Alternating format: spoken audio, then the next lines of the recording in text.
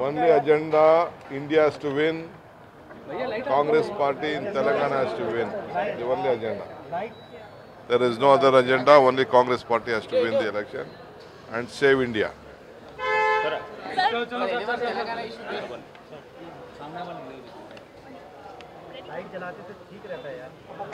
Sir, yesterday Mallikarjun Kharge has written a letter that he was being informed very late about the ceremony, flag hosting ceremony in the new parliament, and the Congress is also questioning that no agenda has been given for the parliament session. This is the first time there is no law in this country without